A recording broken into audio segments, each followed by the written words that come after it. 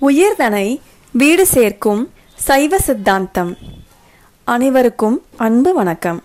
இறை அருளால் கற்க கசடர அறக்கட்டளையின் முயற்சியில் நம் ஐயா கம்பவாரதி இலங்கை திரு ஜெயராஜ் அருளும் சைவ சித்தாந்த தொடர் வகுப்புகள்.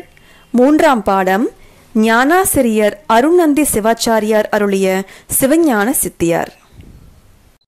உயிர் நோக்கு சிவஞான சித்தியார் சுபக்கம் 63வது வகுப்பிற்கு உங்கள் அனைவரையும் அன்புடன் வரவேற்கின்றோம். எல்லாம் வல்ல இறைவனுடைய திருவடிகளை என்னுடைய மனம் மொழிமைகளால் போற்றி பணிகின்றேன். தத்துவ ஞானத்தை உலகுக்கு ஈந்து நம்மை எல்லாம் உயும்படி செய்து நிற்கின்ற தட்சிணாமூர்த்தி சுவாமிகள் திருவடிகளுக்கு அனைவருடைய வணக்கத்தையும் செலுத்தி திருப்தியிருக்கிறேன். தட்சிணாமூர்த்தி சுவாமிகளால் உபதேசிக்கப்பட்ட சித்தாந்த தத்துவத்தை உலகுக்கு கொண்டு சேர்த்த அகச்சந்தனாச்சாரியார்கள், புறச்சந்தனாச்சாரியார்கள் அத்தனை பேர் திருவடிகளுக்கும் நம்முடைய வணக்கத்தை செலுத்தி மகிழ்கின்றேன். தத்துவங்களை கற்க வேண்டும், சித்தாந்த தத்துவத்தை கற்க வேண்டும் என்கின்ற எங்களுடைய விருப்பின் காரணமாக முதலாவதாக நாம் உண்மை விளக்கம் என்கின்ற மனவாசகம் கடந்த தேவர் அருளச் செய்த நூலினை கற்க முடிந்தது. அந்த நூலுக்கு ஆனந்தராஜன் ஐயா அவர்கள் உரை செய்து நமக்கு தத்துவத்துக்குள்ளே நுழைவதற்கு வழிகாட்டி அருளினார்.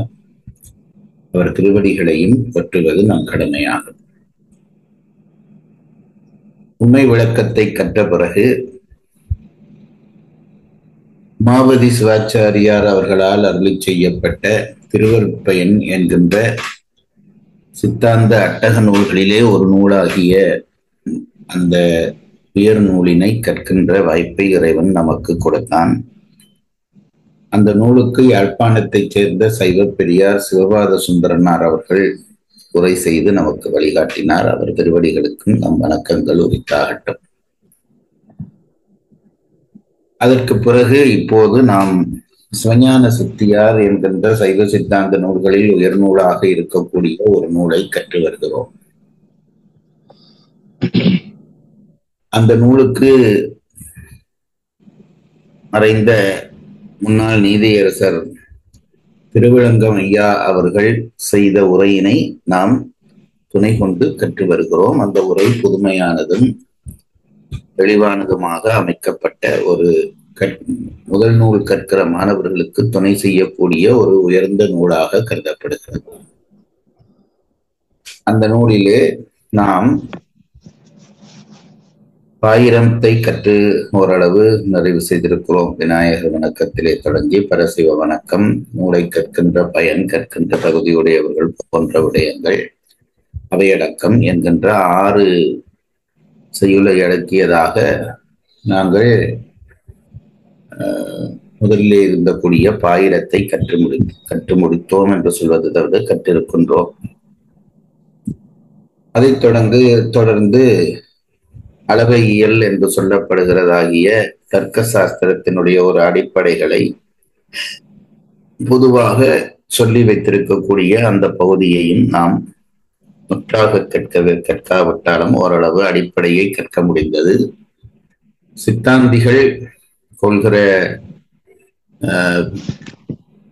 அடிப்படைகளாக நாம் காட்சி பிரமாணம், அனுமான பிரமாணம், ஆகம பிரமாணம் என்கின்ற 3 பிரமாணங்களையும் கொள்கிறோம் என்கின்ற அந்த அடிப்படையை நாம் விளங்கிக் கொண்டு அந்த பிரமாணங்களுக்குள்ளே பல்வேறு வகையான வகை உண்டு. காட்சி பிரமாணம் 4ஆக பிரியும், அனுமானம் 2ஆக பிரியும், ஆகமம் 3ஆக பிரியும் என்று அந்த அடிப்படை பிரிவுகளை மட்டும் விளங்கிக் கொண்டு அதிலே இன்னும் போலிகள் படிக்க வேண்டும்.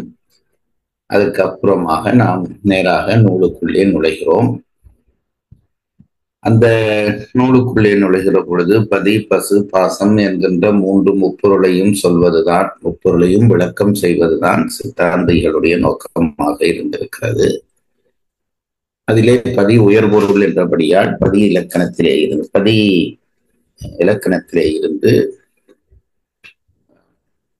பதி என்ன, முதல் பகுதி என்ன, பதி உண்மையிலே பதி உண்மையிலே இருந்து தொடங்குகிறார். மாற்று மதக்காரர்களோடு இறைவன் என்ற ஒருவன் இருக்கிறான் என்கின்றதை தர்க்க ரீதியாக விவாதித்துக் கொண்டு போவதாக அந்த பகுதி அமைகிறது. பதி உண்மை நிறுவப்பட்ட பிறகு பதியினுடைய இலக்கணம் சொல்லத் தொடங்குகிற பகுதிக்குள்ளேதான் நாங்கள் இப்பொழுது பயணித்துக் கொண்டிருக்கிறோம். பதி இலக்கணம் என்ற பகுதியிலே நாம் இப்பொழுது 73வது எத்தனையாவது செய்தி? 75 முடிச்சிட்டீங்க. வரை படித்திருக்கிறோம். ஒரு நினைவூட்டலுக்காக நாம் அந்த 70வது செய்யுள்ள இருந்து 5 செய்யுளுடைய கடைசி விளக்கத்தை மட்டும் ஒரு தரம் வாசித்துவிட்டு நூலுக்குள்ளே நுழைவோம். அதற்கு முன்பாக இன்றைக்கு சகோதரி பாடிய பாடலை நீங்கள் கேட்டிருப்பீர்கள். கூற்று அஞ்ச உதைத்தன ஐந்தெழுத்துமே என்று அந்த பாடல் முடிகிறது. இறைவன் யமனை உதைந்து மார்க்கண்டேயரை பெற்ற வந்த காரணத்தினாலே யமனை உதைந்தான் என்ற செய்தி புராண செய்தி. அது சிவனை உதைந்தான் என்றுதான் நாங்கள் கற்கிற வழக்கம். ஆனால் இந்த பாடலிலே அஞ்ச உதைத்தன அஞ்செழுத்துமே என்று முடிகிறது. அதிலிருந்து நமக்கு என்ன புரிகிறது என்றால், ஓம் நமசிவாய என்று சொல்லப்படுகிறதாகிய அந்த நமசிவாய மந்திரம், பஞ்சாக்கர மந்திரம் என்ற மந்திரம், அதுவே சிவரூபம் கொண்டது என்கின்ற உண்மையை நாம் புரிந்து கொள்ள வேண்டும். திருமுறைகளோடு உங்களுக்கு அதிகம் பரிச்சயம் இல்லாமல் போனது கொஞ்சம் வருத்தத்துக்குரிய விஷயம். உங்களுக்கு நான் எல்லாரையும் சொல்லவில்லை. எங்கள் நாட்டிலே சமய பாடம் என்கின்ற ஒரு பாடத்தை 10ஆம் வகுப்பு வரையும் கட்டாய பாடமாக கற்பித்து வருகிறார்கள். அதனாலே அடிப்படை சமய செய்திகள் நம் பிள்ளைகளுக்கு பெரும்பாலும் தெரிந்திருக்கிறது. திருமுறைகள் என்பது பற்றியே நமக்கு பல பேருக்கு தெரியாமல் இருப்பது மனவர்த்தத்துக்குரியோரியம். தமிழ்நாடு அதை போதித்திருக்க வேண்டும் என்பதே என்னுடைய அடிப்படையான கருத்து. அதிலே நாங்கள் இந்த ஐந்தெழுத்து என்று சொல்லுகிறோம். இந்த ஐந்தெழுத்து நமச்சிவாய பதிகங்களை நம்முடைய மூவரும் படித்திருக்கிறார்கள். மூவர் என்று சொல்வதை விட 4வரும் படித்திருக்கிறார்கள் என்பதுதான் உண்மை. நமச்சிவாய வாழ்க நாதந்தாள் வாழ்க என்று மாணிக்க வாசகரும் அந்த நமச்சிவாய பதிகத்தை சொல்லுகிறார். 3 பேரும் நமச்சிவாய பதிகம் இருக்கிறது. சம்பந்தர், சுந்தரர், அப்பர். மாணிக்க வாசகரும் தன்னுடைய முதல் பகுதியாகிய சிவபுராணத்தை நமச்சிவாய வாழ்க என்றுதான் தொடங்குகிறார். அதிலே நீங்கள் ஒன்றை கவனித்திருக்கலாம், முன்பும் நான் சில பேரை சொல்லி இருப்பேன். அதிலே சொல்லுகிற பொழுது நமச்சிவாய வாழ்க என்று இச்சன்னா என்ற எழுத்தையும் சேர்த்துத்தான் அந்த பதிகங்கள் பாடப்பட்டிருக்கிறது. நமச்சிவாய என்று இச்சன்னாவையும் சேர்த்து படித்தோமானால் அது 6 எழுத்தாக வந்துவிடும். நமச்சிவாய என்று 6 எழுத்தாக அது அமைந்து விடும். 5 எழுத்து மந்திரத்தை 6 எழுத்தாக சொல்லலாமா? இச்சன்னா எப்படி வந்தது என்பது பற்றி நம்முடைய பெரியவர்கள் சொல்லி வைத்து விட்டு போயிருக்கிறார்கள். நமசிவாய என்பது மந்திரம், நமச்சிவாய என்பது நாமம் என்று அவர்கள் விளங்கப்படுத்தியிருக்கிறார். நமச்சிவாய என்றால் இறை நாமமாகத்தான் நமச்சிவாய என்று சொல்வது. அப்படி இல்லாமல் நமசிவாய என்று 5 எழுத்தாக சொன்னோமானால் அது மந்திரமாக கொள்ளப்படுகிற ஒன்று. அந்த நமச்சிவாயத்துக்கு ஒரே ஒரு பதிகம் ஞான சம்பந்தர் பாடியிருக்கிறார். நமச்சிவாய பதிகம் இல்லை, அது அந்த பதிகத்துக்கு என்ன பெயர் என்றால் நமச்சிவாய பதிகம் என்ன சொல்லுங்க? காதலை கசிந்து கண்ணீர். இல்லை இல்லை இல்லை, இப்ப இந்த தங்கச்சி படிச்ச பதிகத்தினுடைய அந்த பதிக பெயர்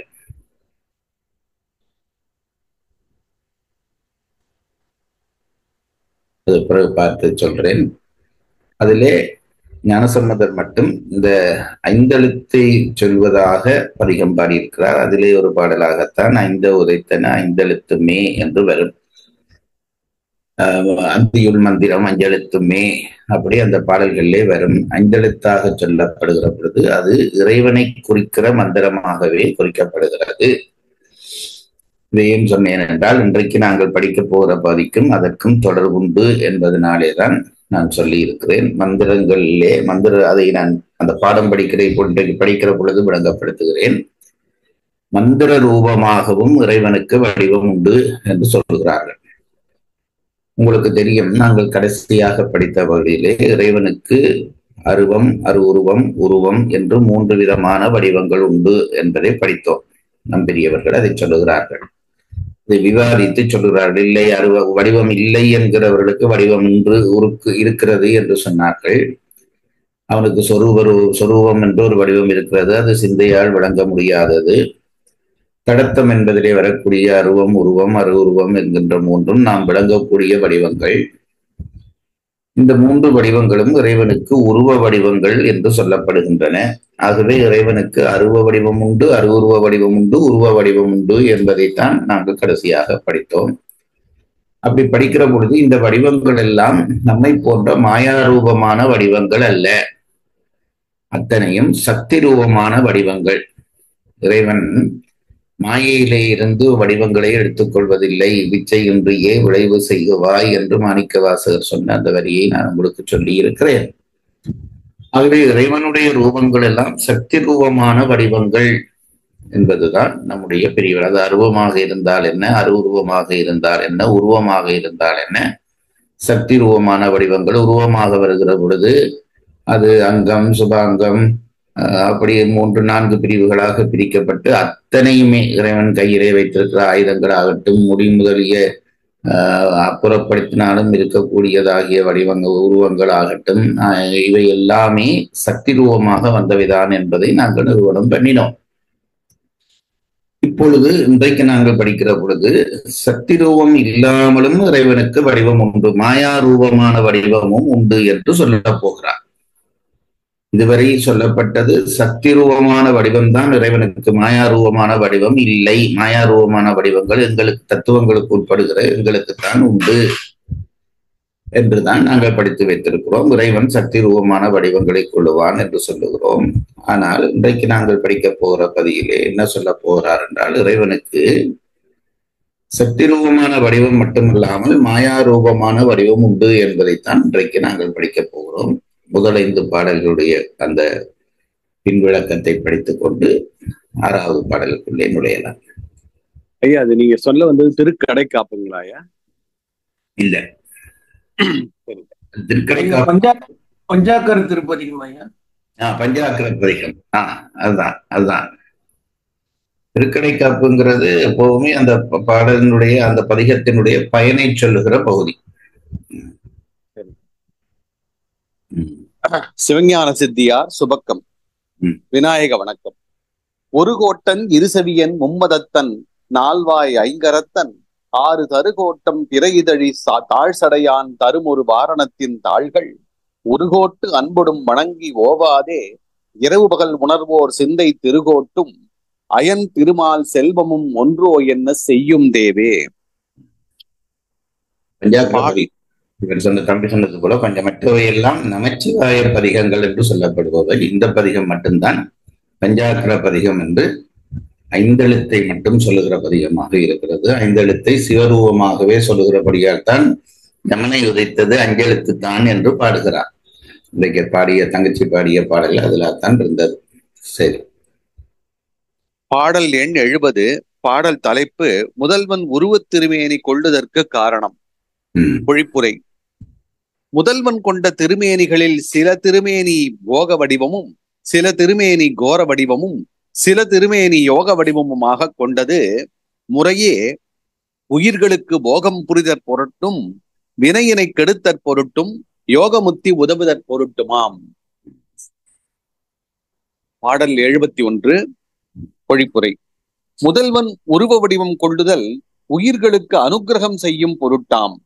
அவ்வடிவங்கள் தம்முள்ளே மாறுபட்ட வடிவங்களாயிருத்தலால் அவன் அச்சிந்திதன் என்பதும் பெறப்படும். சிந்தனைக்கு அப்பாற்பட்டவன் அசித்திதன். பாடல் எண் 72 பொழிப்புரை. பாடல் தலைப்பு முதல்வன் உருவத் திருமேனி கொள்ளுதல் அருள் புரிதல் காரணம் என்பதனை விளக்கல். பொழிப்புரை.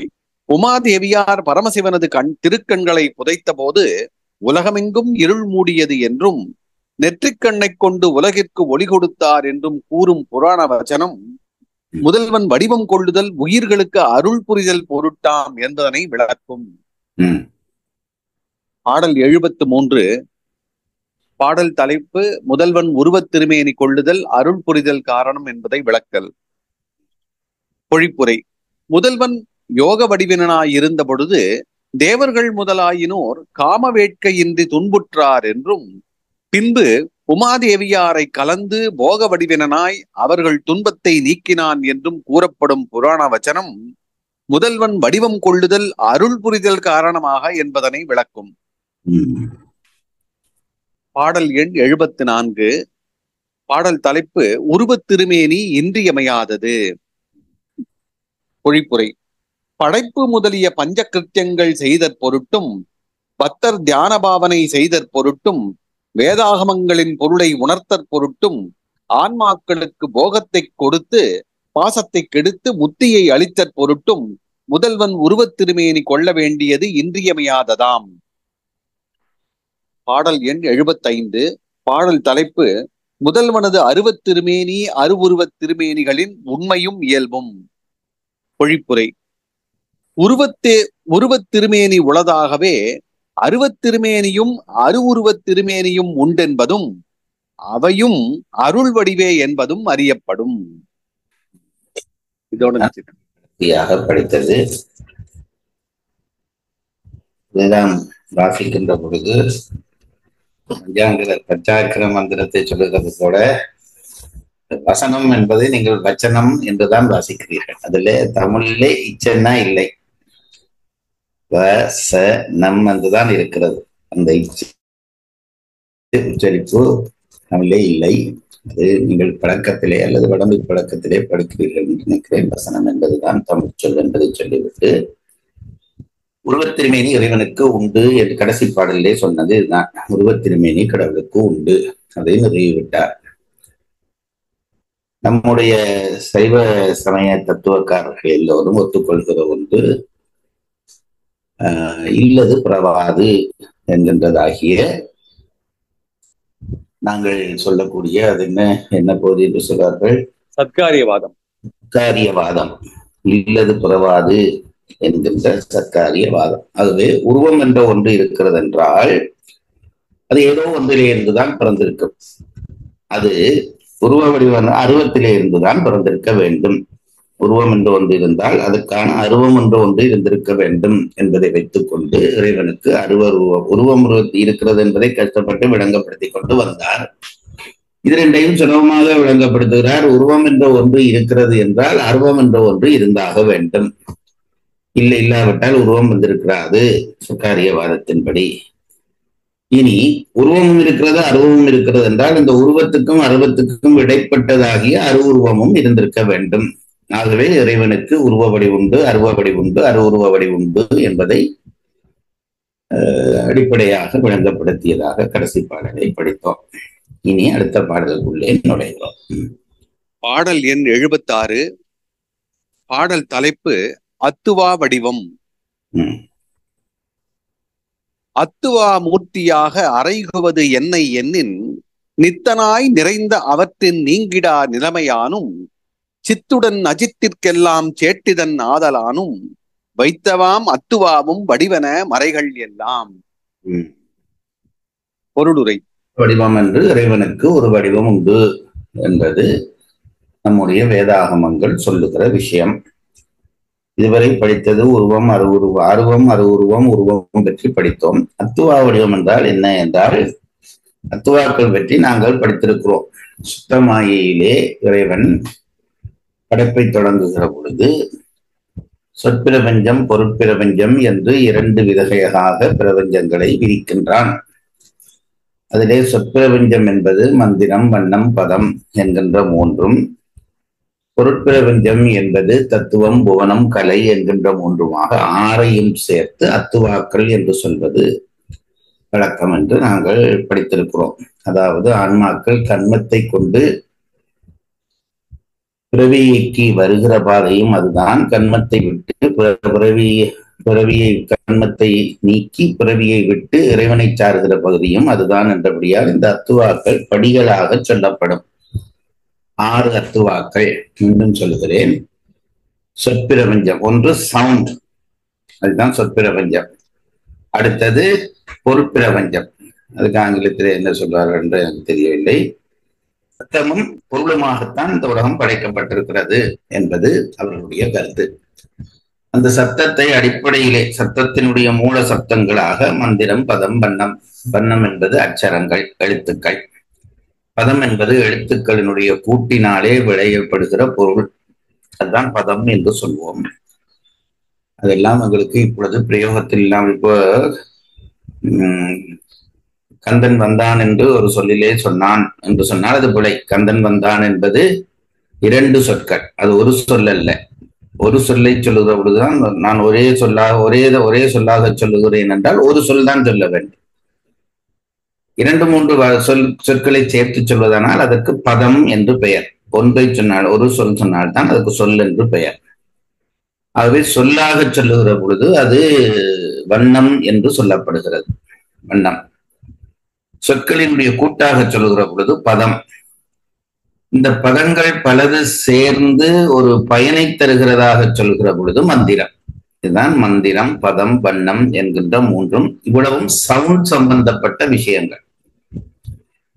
இனி பொருட்பிரபஞ்சத்துக்கு வருகிறோம். சொற்பிரபஞ்சம் சொல்லி முடித்து விட்டேன். பொருட்பிரபஞ்சத்துக்கு வந்தால் பொருட்பிரபஞ்சத்துக்கு சொல்கிறார்கள் தத்துவம், கலை, புவனம். இது 4ம், இந்த 3ம் பொருட்பிரபஞ்சம் என்று சொல்லப்படுகிறது. தத்துவங்களாக விரிகிறது, புவனங்களாக விரிகிறது, இவற்றை இயக்குகிற கலையாக விரிகிறது. ஆகவே இந்த 3ம் பொருட்பிரபஞ்சம் என்று சொல்லப்படுகிறது. ஆகவே மூன்றாகி விரிந்திருக்கக்கூடிய சொற்பிரபஞ்சமும் 3ஆக விரிந்திருக்கக்கூடிய பொருட்பிரபஞ்சம் சேர்ந்து நாங்கள் அத்துவாக்கள் என்று சொல்லுகிறோம். இந்த அத்துவாக்களையும் இறைவனுடைய ரூபமாக கொள்கிற ஒரு முறை இருக்கிறது என்று வேதாகமங்கள் சொல்கின்றன. அதனாலே அதை இறைவனுடைய அத்துவா வடிவம் என்று சொல்கிறோம். இங்கேதான் பிரச்சனை ஆரம்பமாகிறது. என்னவென்று கேட்டால், இந்த அத்துவாக்கள் 6ம் சுத்தமாயிலே இருந்து தத்துவங்கள் பிறந்து கொண்டு வருகிற பொழுது உண்டாகிற விஷயங்கள். அதே உங்களுக்கு தெரியும். சுத்தமாயிலே சொற்பிரபஞ்சம், பொருட்பிரபஞ்சம் என்ற 2ம் தோன்றுவது படித்திருக்கிறோம். ஆகவே அத்துவாக்கள் மாயை சம்பந்தப்பட்ட விஷயம். சுத்தமாகியோ அசுத்தமாகியோ மாயை சம்பந்தப்பட்ட விஷயம். ஆகவே இறைவனுக்கு மாயா ரூபம் இல்லை, சக்தி ரூபம்தான் இருக்கிறது என்று சொல்லிவிட்டு அத்துவாக்களையும் இறைவனுடைய வடிவங்கள் என்று வேதாகமங்கள் சொல்கின்றன என்றால், அப்படியானால் இறைவனுக்கு மாயா ரூபமும் இருக்கிறது என்று ஆகிவிடும். நான் சொல்றது உங்களுக்கு புரிகிறதா? அதாவது இந்த இடத்திலே இருக்கக்கூடிய அத்துவா வடிவம் என்று சொல்லுகிற பொழுது இருக்கக்கூடிய பிரச்சனையை சொல்லுகிறேன். இறைவனுக்கு சக்தி ரூபம்தான் ரூபம், நம்மை போல மாயா ரூபம் இல்லை என்பதுதான் இதுவரை நிறுவப்பட்ட விஷயம். இப்பொழுது அத்துவா வடிவம் என்ற ஒரு வடிவம் இருக்கிறது. யார் சொன்னார்கள் என்றால் வேதாகமங்கள் சொல்கின்றன. வேதாகமங்கள் சொல்கின்றன என்றால் அது நமக்கு ஆகம பிரமாணம். ஆகவே அதை ஏற்றுக்கொண்டுதான் ஆக வேண்டும், அதை தள்ள முடியாது. ஆகவே வேதாகமங்கள் சொல்ல அத்துவா வடிவங்களை ஒத்துக்கொள்கின்றன என்றால் அப்ப அத்துவா வடிவங்கள் என்ற ஒன்று உண்டு என்று ஆகிவிடும். ஆகவே வேதாகமங்கள் சொல்கின்றன என்றால் நாம் அதை ஒத்துக்கொண்டுதான். பிரமாணங்களுக்குள்ளே ஆகம பிரமாணம் நமக்கு ஒத்துக்கொள்ள வேண்டிய பிரமாணம். அதிலே மறுப்பு சொல்ல நமக்கு உரிமை இல்லை. ஆகவே முன்பு இறைவனுக்கு சக்தி ரூபம்தான் என்று சொல்லி படித்து முடித்து விட்டோம், நிறுவியும் முடித்து விட்டோம். இப்பொழுது வேதாகமங்கள் சொல்கின்றன அத்துவா வடிவம் என்று இறைவனுக்கு ஒரு வடிவம் உண்டு என்று சொல்கின்றன. அப்படியானால் என்ன ஆகிறது என்று கேட்டால் இறைவனுக்கு மாயா ரூபமும் உண்டு என்றால் அத்துவாக்கள் மாயைக்கு உட்பட்டவை. ஆகவே இறைவனுக்கு மாயா வடிவமும் உண்டு என்று சொல்கின்றனவே அது எப்படி பொருந்தும் சக்தி ரூபம்தான் ரூபம் என்று சொல்லிவிட்டு மாயா ரூபத்தையும் ரூபம் என்று சொல்வது எப்படி பொருந்தும் என்பது பற்றித்தான் இனி ஆராயப் போகிறார். அதிலே முதல் பகுதி தான் இப்பொழுது நாங்கள் படிப்பது. படியுங்கள். முதல் அந்த விடயம் விளங்கினால்தான் எங்களுக்கு பாட்டுக்குள்ளே நுழைய வாய்ப்பாக இருக்கும். பொருளுரை. மேற்கூறியவாறு முதல்வனுக்கு அருள் வடிவே அன்றி மாயை வடிவில்லை ஆயின்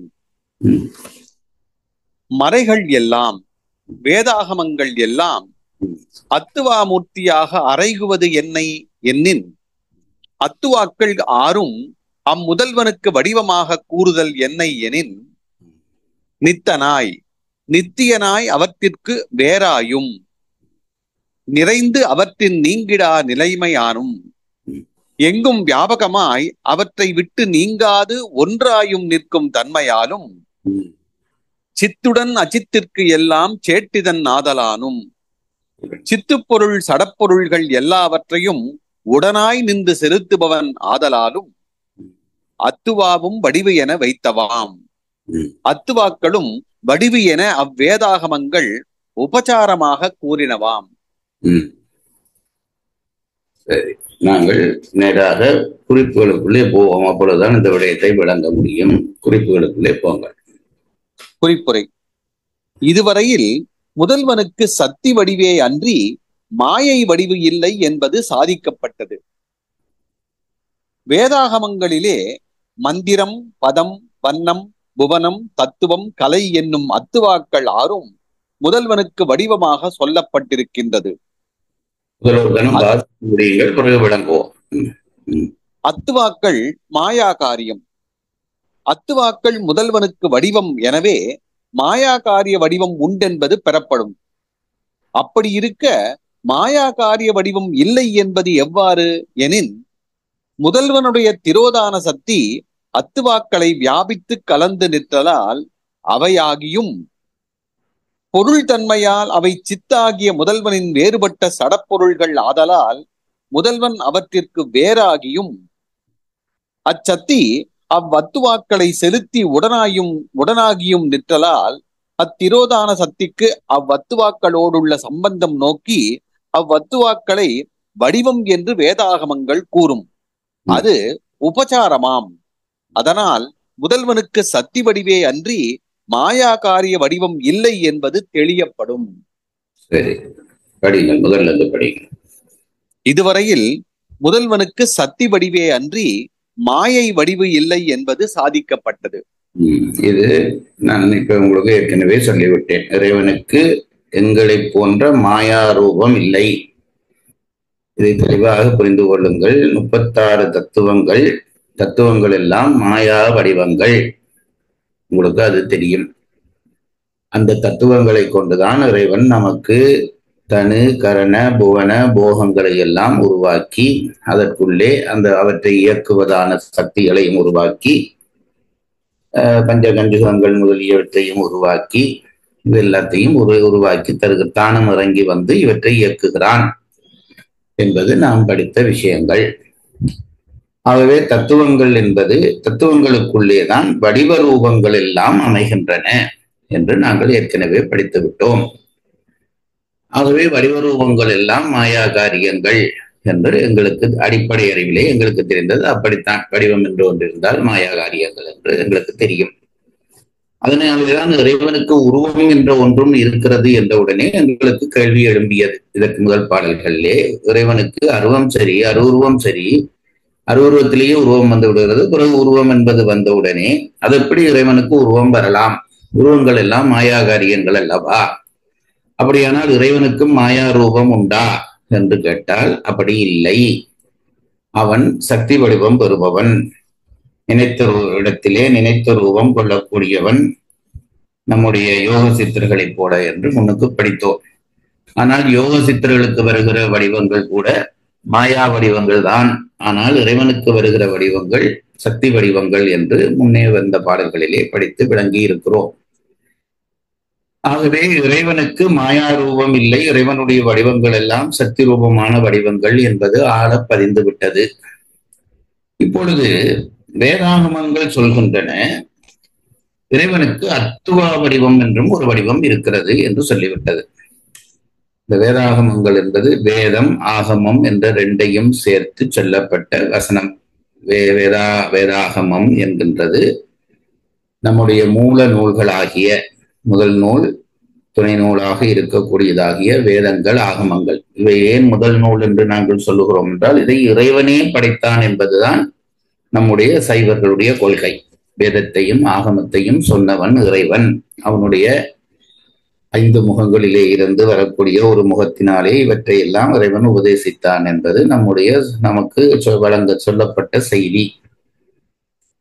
ஆகவே அவை சொன்னால் அதற்கு பிறகு மறுப்புக்கு இடமில்லை. இறைவனிடமிருந்து பிறந்த ஒரு நூல் வந்திருக்கிறது என்றால் அதனாலேதான் அதை நாங்கள் ஆகம பிரமாணம் என்று உறுதியாக கொள்கிறோம். ஆகம பிரமாணங்களிலே சொல்லப்பட்ட விஷயத்தை மறுப்பதற்கு இல்லை. அதனாலேதான் வேதத்திலிருந்து விளைந்த ஆகமம், ஆகமத்திலிருந்து விளைந்த புராணம், புராணத்திலிருந்து வந்த இதிகாசம் இந்த நாளையும் நாங்கள் சைவர்கள் எங்களுடைய நூல் மரபாக கொண்டிருக்கிறோம். அந்த வகையிலே வேதாகமம் என்ற சொல் வேதத்தையும் ஆகமத்தையும் சொல்கிற சொல். இன்றைக்கு அதை வேற்று மறுத்தவர்கள் வேதாகமம் என்றாலே ஏதோ நம் சைவத்துக்கும் அதற்கும் தொடர்பில்லை என்ற மாதிரி ஆகி வைத்திருக்கிறார்கள். வேதாகம கல்லூரி என்றால் கிறிஸ்தவ கல்லூரி என்று இன்றைக்கு ஆகிவிட்டது. அப்படி இல்லை. வேதமும் ஆகமும் நம்முடைய சொற்பிரயோகங்கள், நாம் பயன்படுத்திய பிரயோகங்கள். பைபிளை மொழிபெயர்த்தவர்கள் அந்த சொற்களுக்கு நிகரான பொருள் வந்த பொழுது அந்த சொற்களை பயன்படுத்தினார்கள். ஆகவே வேதாகமங்கள் என்ற நம்முடைய மூல நூல்கள் சொல்கின்றன, அத்துவ ரூபம் என்று இறைவனுக்கு ரூபம் உண்டு என்றால் அதுக்கு பிறகு மறுபேச்சு இல்லை, அதை ஏற்றுக்கொள்ளத்தான் வேண்டும். ஆனால் முரண்படுகிறது. முன்னே சக்தி வடிவம் என்று சொல்லிவிட்டு அத்துவ வடிவம் உண்டு என்றால் முரண்படுகிறதே. எப்படி என்றால் அதை விளங்கப்படுத்த போகிறார்கள். அதுதான் இந்த பகுதி. என்ன சொல்கிறார்கள் என்றால், அத்துவ வடிவம் உண்டு, காலம் நியதி கலை, காலம் நியதி இல்லை,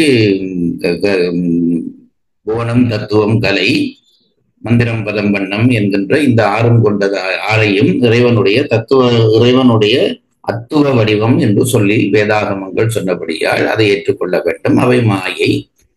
அப்படியானால் மாயா வடிவம் இறைவனுக்கும் உண்டா என்கிற பொழுது இல்லை, அப்படி இருக்க முடியாது, முன்னே இருக்க முடியாது என்று சொல்லிவிட்டோம். அப்படியானால் இதற்கு என்ன விளக்கம் என்பதைத்தான் இந்த பாடல் சொல்லுகிறது. அத்துவ வடிவம் உண்டு, ஆனால் அது மாயா வடிவம் என்பது தெரிந்தாலும் இறைவனுக்கு மாயா வடிவம் இல்லை, சக்தி வடிவம் தான் உண்டு என்பதை நிறுவுவதாகத்தான் இந்த பாடல் அமைகிறது. ஒரு பகுதியாக படிப்போம். இதுவரையில் முதல்வனுக்கு சக்தி வடிவே அன்றி மாயை வடிவு இல்லை என்பது சாதிக்கப்பட்டது. வேதாகமங்களிலே மந்திரம், பதம், வண்ணம், புவனம், தத்துவம், கலை என்னும் அத்துவாக்கள் 6ம் முதல்வனுக்கு வடிவமாக சொல்லப்பட்டிருக்கின்றது. அத்துவாக்கள் மாயா காரியம். அத்துவாக்கள் முதல்வனுக்கு வடிவம். எனவே மாயா காரிய வடிவம் உண்டு என்பது பெறப்படும். அப்படி இருக்க மாயா காரிய வடிவம் இல்லை என்பது எவ்வாறு எனின் கேள்வி இதுதான். மாயா ரூபம் இல்லை என்கிறார்கள், பிறகு அத்துவ வடிவம் உண்டு என்கிறார்கள். அத்துவ வடிவம் என்பது மாயா வடிவம்தான். அப்படியானால் எப்படி இறைவனுக்கு மாயா ரூபம் என்ற ஒன்று இருக்கத்தக்கதாக அதை இல்லை என்று சொல்வது எப்படி என்ற கேள்விக்கு பதில் சொல்ல போகிறார். முதல்வனுடைய திரோதான சக்தி அத்துவாக்களை வியாபித்து கலந்து நிற்றலால் அவையாகியும் இல்லைங்க. ஏதாவது இறைவனுடைய சக்தியை 2 வகையாக பிரித்து சொல்வார்கள். சக்தி ஒன்றுதான், 2 வகையாக பிரித்து சொல்வார்கள். ஒன்று அருட்சக்தி, அடுத்தது திரோதான சக்தி என்று சக்தி 2 வகைப்படுகிறது. செயற்பாட்டிலே இந்த பெயர் மாற்றம், அவ்வளவுதான். சக்தி என்பது ஒன்றுதான். இந்த திரோதான சக்தியினுடைய வேலை என்னவென்றால், ஆன்மாக்களை இந்த மலங்களுக்குள்ளே, இந்த தத்துவங்களுக்குள்ளே புகுத்தி அவற்றினுடைய அந்த மல நீக்கம் பெறுவதற்கு துணை செய்வது திரோதான சக்தி. அனைத்தையும் அது என்ன செய்யும் என்றால், இந்த மாயை முதலியவற்றுக்குள்ளே புகுத்தி நம்மை இன்ப துன்பங்களுக்கு ஆளாக்கி அதன் மூலமாக நம்முடைய வினைப்பயனை குறைத்து, வினைப்பயன் குறைகிற பொழுது மாயையும் குறைந்து ஆணவம் வழிகருகிற பொழுது இவ்வளவு வேலையும் செய்வது திரோதான சக்தி. இந்த அளவிலே திரோதான சக்தி நின்றுவிடும். அதற்கு பிறகு அருட்சக்தி என்ன செய்யும் என்றால், அந்த சுத்தப்படுத்தப்பட்டதாகிய அந்த ஆன்மாவை தான் பொருட்படுத்தி இறைவனிடம் சேர்ப்பிக்கும். அந்த காலத்திலே இந்த வீட்டிலே வேலைக்காரிகள் வைத்திருப்பார்கள். அதை அப்படி வைத்திருக்கிற பொழுது அந்த வேலைக்காரிகளையும் தாய்மார் என்று சொல்லுகிற வழக்கம் இருந்திருக்கிறது நம்முடைய தமிழ் இலக்கியங்களிலே. அவர்கள் என்ன செய்வார்கள் என்றால், பிள்ளையை இந்த வீட்டிலே இருக்கிற ஆயா என்ன செய்வார்கள் என்றால், பிள்ளையை எடுத்து அழுக்கு பிடித்திருக்கிற பிள்ளையை எல்லாம் எடுத்து கழுவி துப்புரவாக்கி பெற்றதாய் கையிலே கொடுப்பாள். அதற்கு பிறகு பவுடர் எல்லாம் பூசி அழகுபடுத்தி பிள்ளைக்கு தலையெடுத்து அந்த பெற்றதாய் என்ன செய்வாள் என்றால், அந்த பிள்ளையை தகப்பன் கையிலே கொடுப்பாள். சுத்தப்படுத்த பிள்ளையை கொடுத்தால் தான் தகப்பன் வாங்குவார். அப்பா அம்மாவுக்கு இது ஒரு சுகமான வேலை. ஆகவே இந்த 2 வேலை செய்ய வேண்டியிருக்கிறது. ஒன்று, அசுத்தத்தை நீக்க வேண்டியிருக்கிறது. சுத்தம் பெற்றதை இறைவனிடம் சேர்ப்பிக்க வேண்டியிருக்கிறது. அசுத்தத்தை நீக்குவது திரோதான சக்தி. அசுத்தம் நீங்கிய பிறகு அதனை இறைவனோடு சேர்ப்பது அருட்சக்தி. ஆகவே இந்த 2 விதமான சக்தி ரூபம் உண்டு. அதிலே இந்த திரோதான சக்தியும் அருட்சக்தியும் இறைவனுடைய சக்திகள் தான். அது 2 வேலை செய்கிறதாலே வேறு வருகிறதே தவிர 2ம் இறைவனுடைய சக்தி தான். இதை முதலிலே விளங்கிக் கொள்ள வேண்டும். அப்படி விளங்கிவிட்டால் திரோதான சக்தி தத்துவங்களுக்குள்ளே இறங்க வேணும். இறங்கினால்தான் உயிர்களை மீட்டெடுக்க முடியும். தத்துவத்தை கடந்து அருட்சக்தி நிற்பது போல திரோதான சக்தியும் மேலேயே நின்று விட்டால் பிறகு இந்த உயிர்களை மீட்டெடுக்கிற வழி ஒருவருக்கும் தெரியாமல் போய்விடும். ஆகவே இந்த திரோதான சக்தி என்ன செய்யும்? தத்துவங்களுக்கு உட்படும், இறங்கி வரும். அப்படி இறங்கி வருகிற பொழுது இந்த தத்துவங்களோடு அது ஒன்றாயும் நிற்கும், வேறாயும் நிற்கும், உடனாயும் நிற்கும். இதைத்தான் இந்த பாட்டிலே சொல்லுகிறார். திரோதான சக்தி இந்த உயிர்களோடு ஒன்றாயும் நிற்கும். ஏனென்றால் அவற்றை சுத்தப்படுத்தி எடுக்க வேண்டி இருக்கிறது. ஆகவே அதனோடு சேர்ந்து நின்று செயற்படும். பிறகு திரோதான சக்தியும் ஆன்மாவும் ஒன்றா என்று கேட்டால் இல்லை இல்லை இல்லை, அது வேறு. ஆகவே வேறாயும் நிற்கும். பிறகு தத்துவங்களுக்கு ஊடாக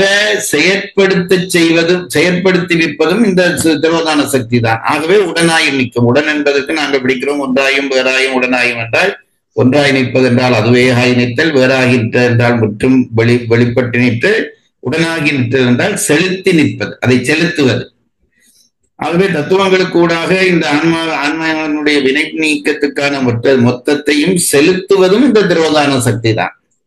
ஆகவே அதனோடு கலந்து நிற்கிறது, அதுல இருந்து முற்றா வேறாகவும் நிற்கிறது, அவற்றை செலுத்தியும் நிற்கிறது. இந்த 3ஐயும் செய்வது திரோதான சக்தி. இதை படித்து விட்டோமானால் இப்பொழுது பழையபடி கேள்விக்கு வருகிறோம்.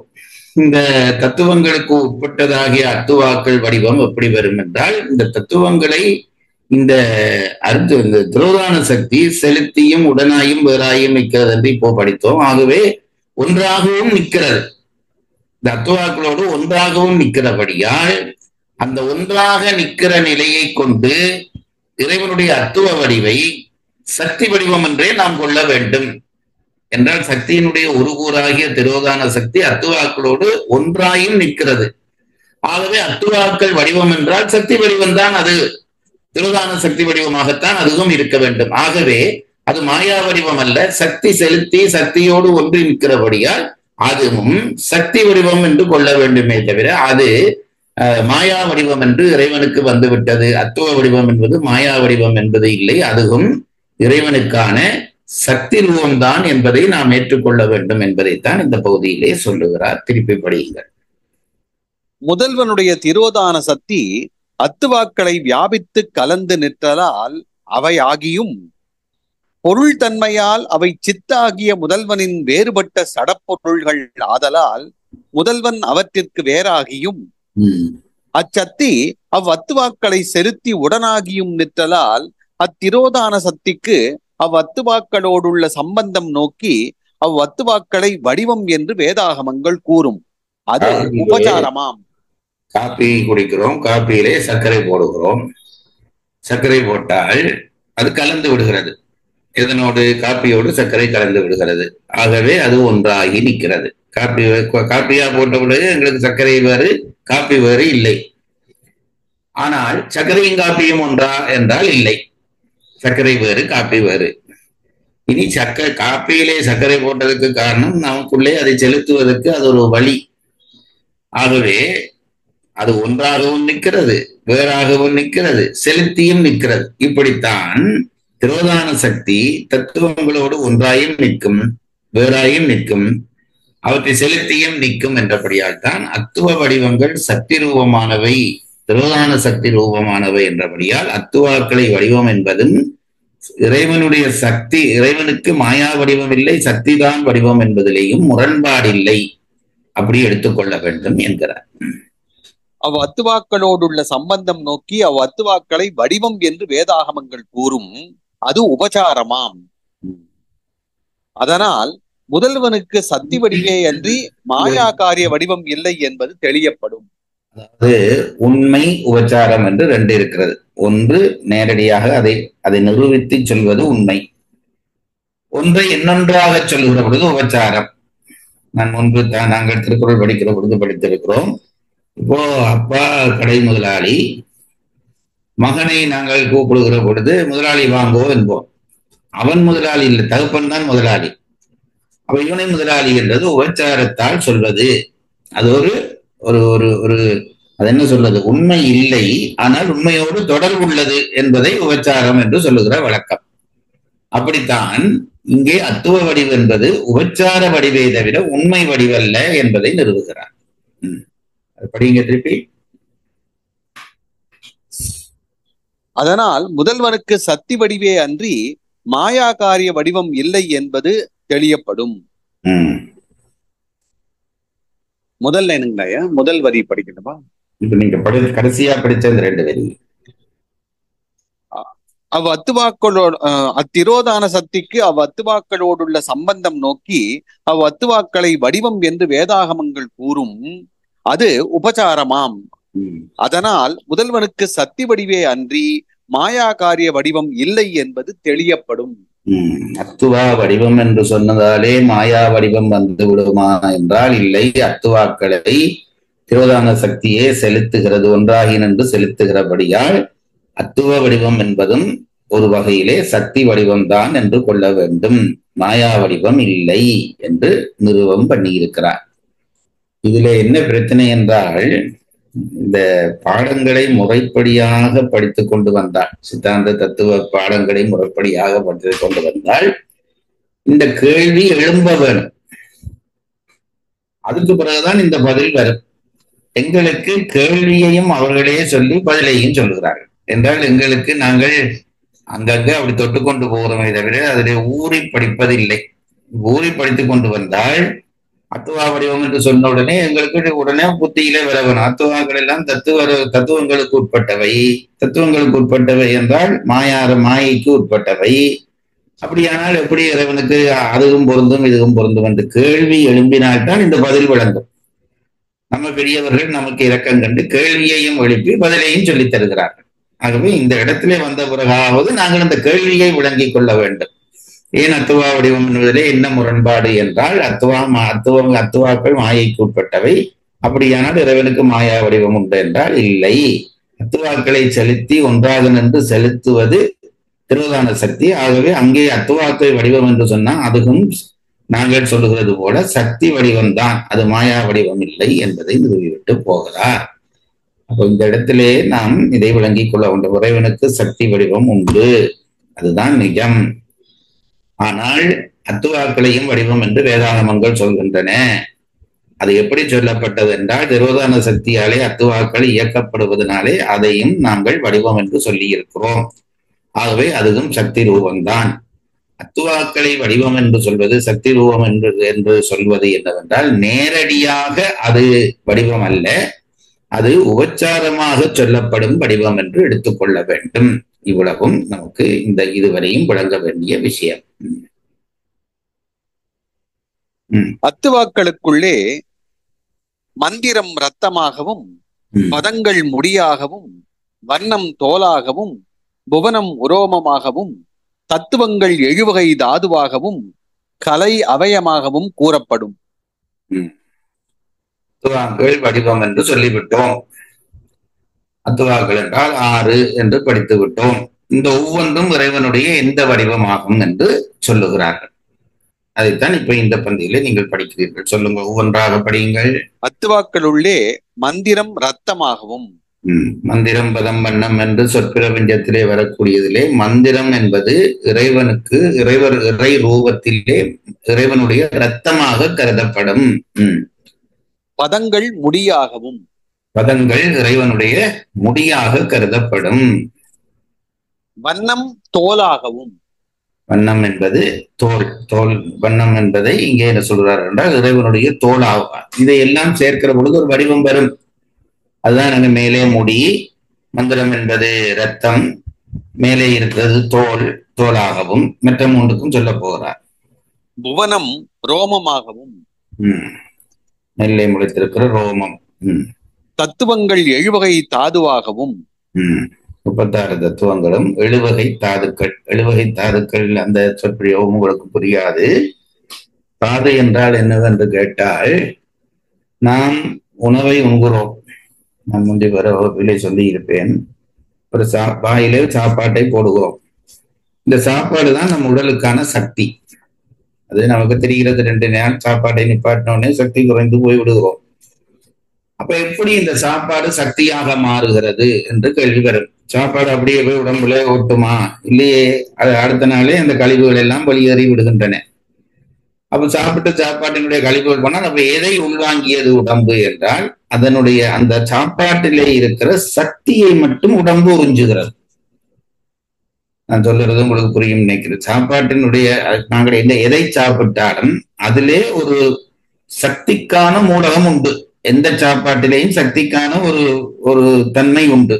அந்த சக்தியை மட்டும் உடம்பு உறிஞ்சும். அதுதான் உடம்பினுடைய சக்தியாக மாறுவது. அப்படி உறிஞ்சுகிற பொழுது எப்படி சாப்பாடு எப்படி நேரடியாக சக்தியாக மாறும் என்றால் 7 படிநிலையிலே அந்த சாப்பாடு வடிகட்டப்படும் என்கிறார்கள். 7 படிநிலையிலே வடிகட்டப்படும்.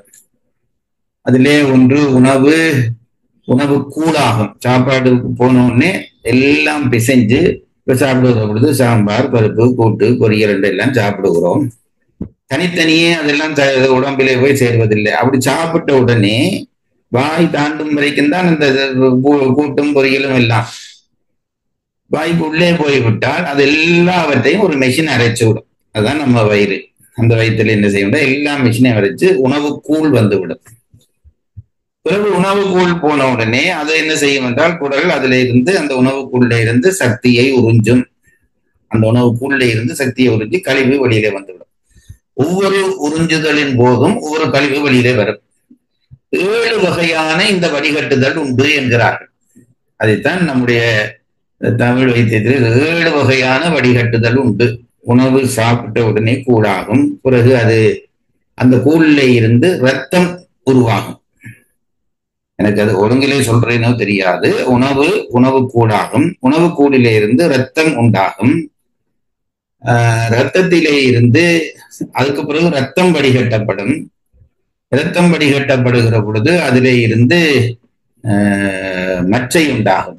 எலும்பிலே தோன்றுகிற மச்சை உண்டாகும். எலும்புக்குள்ளே நாங்கள் மச்சை என்று சொல்லுகிறோம். அதிலே இருந்து மச்சை உண்டாகும். அது வடிகட்டுகிற பொழுது அதிலே இருந்துதான் முதல் எலும்பு உண்டாகி எலும்பிலே இருந்து மச்சை உண்டாகி மச்சையிலே இருந்து கடைசியிலே அது வடிகட்டப்படுகிற பொழுது விந்து உண்டாகும். இதுதான் நம்முடைய நாங்கள் சாப்பிடுகிற உணவு 7 வடிகட்டுதல் செய்யப்பட்டு கடைசியிலே அதனுடைய பவர் தான் விந்தாக மாறுகிறது. ஆகவே கடைசி சக்தி ரூபம் தான் இன்றைக்கு ஆங்கில வைத்தியர்கள் இந்த சொல்லுகிற நீங்கள் வளர்ந்தவர்கள் சொல்றதுல ஒன்றும் இல்லை. என்ன சொல்கிறார்கள்? இந்த விந்து வெளியேற்றம் என்பதிலே ஒன்றுமில்லை, அதை எப்படியும் வெளியேற்றலாம், அதிலே ஒன்றுமில்லை, எச்சில் போவது போல என்கிறார்கள். விந்து என்பது நம்முடைய உடம்பிலே சேருகிற சக்தியினுடைய கடைசி பகுதி, அந்த உடம்புக்கு பயன்பட போகிற பகுதி. அதை நீக்குவதனாலே அதனால் பழைய மொழியிலே விந்து விட்டான் நொந்து கட்டான் என்று ஒரு பழமொழி இருக்கிறது. ஆகவே இதுகளெல்லாம் நாங்கள் நிராகரித்து விட்டு இப்ப என்னமோ பேசிக்கொண்டிருக்கோம். இந்த 7 வடிகட்டுதல் இருக்கிற பொழுதுதான் அந்த தாதுக்கள் 7 ஒவ்வொரு முறையும் வடிகட்டுகிற பொழுது ஒவ்வொன்றாக வருகிறதே, அதுதான் இந்த தாதுக்கள் 7 என்று சொன்னது. நான் என்னுடைய பேச்சுகளிலே சொல்லி இருக்கிறேன். இப்ப என்ன பிரச்சனை என்றால் நமக்கு ஏற்பட்டிருக்கிற இந்த விஞ்ஞான கோளாறுல ஏற்பட்டிருக்கிற பெரிய பிரச்சனை என்னவென்றால் எய்ட்ஸ் என்ற நோய் வந்து விட்டது. அதனாலே அதுக்கு மருந்து இல்லாமல் இன்று வரைக்கும் வந்து பலகாலமாகிவிட்டது. இன்று வரைக்கும் அதுக்கு மருந்து கண்டுபிடிக்கப்படவில்லை. அதுல என்ன சிக்கல் என்பதற்கு நான் சொல்லுகிற விளக்கம் என்னவென்றால், இந்த ஒவ்வொரு வடிகட்டி வடிகட்டி வடிகட்டி வடிகட்டி இந்த 7வது வடிகட்டுதலே தான் அந்த சுத்தமான அந்த பகுதி நமக்கு போய் உள்ளே சேரும், சக்தியாக சேரும். இன்றைக்கு என்ன ஆயிற்று என்றால், கிருமிகள் இந்த 7 வடிகட்டுதலையும் தாண்டி உள்ளே போக பழகிவிட்டன. இந்த எய்ட்ஸ் கிருமி என்றது என்ன செய்தது என்றால், விந்து வரையும் போய் சேர்ந்து விட்டது. நமக்கு மருந்து கொடுக்கலாம். இந்த எய்ட்ஸ் நோயை கிருமியை நீக்குவதற்கு சுகமான சவுக்காரத்தை கழுவி விட்டாலே அந்த கிருமி செத்து போவான். சவுக்காரம் போட்டு கழுவி விட்டாலே அந்த கிருமி செத்து போகும் என்கிறார்கள். ஆனால் என்ன பிரச்சனை என்றால், சவுக்காரத்தை அந்த விந்து வரைக்கும் கொண்டு போகிற முறை இன்னும் எங்களுக்கு தெரியவில்லை. என்று நாங்கள் சவுக்காரத்தை சாப்பிட்டு அதை நீக்குவோம் என்றால் அது 7 வடிகட்டுதலே அதெல்லாம் அப்புறப்படுத்தப்பட்டு போகும், அது உள்ளே போகாது. இந்த 7 வடிகட்டுதலும் தாண்டி 7வது நிலைக்கு போக பழக்க வேண்டும். அதுக்கு ஒரு மருந்து கண்டுபிடிக்க வேண்டும். என்ன மருந்து கொடுத்தாலும் அது வடிகட்டுதலே நீக்கப்பட்டு விடும். ஆனால் கிருமி உள்ள போய்விட்டது. அப்ப என்ன தெரிகிறது? கிருமி நம்மை விட கட்டிக்காரர் என்று தெரிகிறது. அதுக்கு எப்படி இந்த 7 பாதையும் உடைத்துக் கொண்டு உள்ள போகிற வழி தெரிஞ்சு அது அங்க போய் நிக்குது. அந்த அளவுக்கு மருந்து அனுப்புறதுக்கு நமக்கு தெரியவில்லை. இதுதான் பிரச்சனை. இதுதான் இந்த 7 வடிகட்டுதல் என்று சொல்றது. இந்த 7 வடிகட்டுதலும் ஒவ்வொரு வடிகட்டுதலையும் ஒரு மூலப்பொருளும் ஒரு கழிவும் உண்டாகும். அதைத்தான் இந்த முடி நகம் என்று எல்லாம் சொல்வார்கள். எனக்கு முழுசா சரியா தெரியவில்லை. ஒவ்வொன்றும் ஒவ்வொரு வடிகட்டுதல். ஆகவே இந்த 7 வடிகட்டுதலில் வருகிற மூலப்பொருளை தான் 7 தாதுக்கள் என்று சொல்வது. இந்த இப்ப சொன்னார்களே இன்ன விஷயம் இறைவனுடைய தாதுக்களாக கொள்ளப்படும் என்று அந்த பகுதியை படியுங்கள். அத்துவாக்களுள்ளே மந்திரம் ரத்தமாகவும், பதங்கள் முடியாகவும், வண்ணம் தோலாகவும், புவனம் உரோமமாகவும், தத்துவங்கள் 7 வகை தாதுவாகவும், கலை அவயமாகவும் கூறப்படும். கலை என்பது மற்ற வடிவங்களாகவும் கொள்ளப்படும். ஆகவே 6 அத்துவாக்களையும் சேர்த்து விட்டால் அகப்புறமான ஒரு வடிவம் இறைவனுக்கு தோன்றும் என்கிறார்கள். மந்திரமே சோரியா, வான் பதமே மாமுடியா, தொந்தமுறும் வண்ணமே தொக்காக, வந்தனையால் ஒத்த புவனத்து உருவே உரோமமாக, தத்துவங்களே சத்த தாதுவா, வைத்த கலையே அவயமாக காட்டும் அத்துவாவின் நிலையே வடிவமா நின்றோய். கந்தர் கலிவெண்பா பாடலாம். கந்தர் கலிவா என்கிற பாடலிலே இந்த செய்தி சொல்லுகிற ஒரு பாடலை மேற்கோளாக எடுத்து காட்டுகிறார். ஒரு விஷயம் சொன்னால் அது உயர்ந்தவர்களால் சொல்லப்பட்ட ஒரு மேற்கோள் காட்டப்பட வேண்டும். அதற்கான மேற்கோளை கந்தர் கலிவெண்பாவிலே இருந்து எடுத்து காட்டி இருக்கிறார். பொழிப்புரை. வேதாகமங்களிலே அத்துவாக்கள் 6ம் முதல்வனுக்கு வடிவம் என்றது என்னை எனின், அவனுடைய திரோதான சக்தி அவற்றோடு கலந்து எல்லாமாகியும், பொருள் தன்மையால் வேறாகியும், செலுத்துதலால் உடனாகியும் நிற்றலால் அச்சக்திக்கு அவற்றோடுள்ள சம்பந்தம் நோக்கி உபசாரமாக கூறப்படுவதாம். கலந்து நின்றுதான் அது செயல்படுத்த வேண்டும். திரோதான சக்தி அத்துவாக்களோடு கலந்தால்தான் செயல்படுத்த முடியும். ஆகவே கலந்து நிற்க ரெண்டும் ஒன்றுதான். ஆகவே அத்துவா வடிவம் என்பதும் ஒரு வகையிலே சக்தி வடிவுதான், திரோதான சக்தி வடிவமாகத்தான் இருக்கிறது என்பதுதான் இந்த பகுதியிலே நாம் விளங்க வேண்டியது. தெளிவாக சொல்லி இருக்கிறார்கள். அதாவது இறைவனுக்கு அத்துவ ரூபம் என்று வேதாகமங்கள் சொல்கின்றன. இது முதலாவது குறிப்பு. அத்துவ ரூபங்கள் உண்டு என்றால் அது மாயா ரூபமாக இருக்க வேண்டும். இது 2வது குறிப்பு. இறைவனுக்கு மாயா ரூபம் இல்லை, சக்தி ரூபம்தான் உண்டு என்று சொல்லி இருக்கிறார்கள். இது 3வது குறிப்பு. அப்படியானால் எப்படி மாயா ரூபமாகிய அத்துவ வடிவம் வரும் என்றால், மாயா ரூபம் என்பது அத்துவாக்களுக்குள்ளே திரோதான சக்தி கலந்து நிற்கிறது. அதனாலே அத்துவாக்களை திரோதான சக்தியினுடைய வடிவமாக கொள்ளலாம். அதனாலே தான் அத்துவாக்களையும் நாங்கள் இறைவனுடைய வடிவங்கள் என்று சொல்கிறோம். அது நேர் உண்மை வடிவல்ல, உபச்சார வடிவு. இவ்வளவுதான் நாங்கள் இப்போ படித்த விஷயம். இதை மனதிலே ஆழப்பதித்துக் கொள்ளுங்கள். நேரமாயிருக்கிறபடியால் மற்ற பகுதியை அடுத்த நாளில் அடுத்த வகுப்பிலே படிப்பார். மறுவாசி பண்ணிருங்க இந்த பாடல். பாடல் 76 மறுவாசிப்பு. பாடல் தலைப்பு அத்துவா வடிவம். அத்துவா மூர்த்தியாக அறைகுவது என்னை எண்ணின், நித்தனாய் நிறைந்த அவற்றின் நீங்கிடா நிலைமையானும், சித்துடன் அச்சித்திற்கெல்லாம் சேட்டிதன் ஆதலானும், வைத்தவாம் அத்துவாவும் வடிவன மறைகள் எல்லாம். பொழிப்புரை. வேதாகமங்களிலே அத்துவாக்கள் ஆறும் முதல்வனுக்கு வடிவம் என்றது என்னை எனின், அவனுடைய திரோதான சக்தி அவற்றோடு கலந்து எல்லாமாகியும், பொருள் தன்மையால் வேறாகியும், செலுத்துதலால் உடனாகியும் நிற்றலால் அச்சத்திக்கு அவற்றோடுள்ள சம்பந்தம் நோக்கி உபசாரமாக கூறப்படுவதாம். நன்றி. அத்துவ வடிவு உண்டு, அதுவும் சக்தி வடிவுதான். அவ்வளவுதான் இன்றைக்கு படித்த விஷயம்.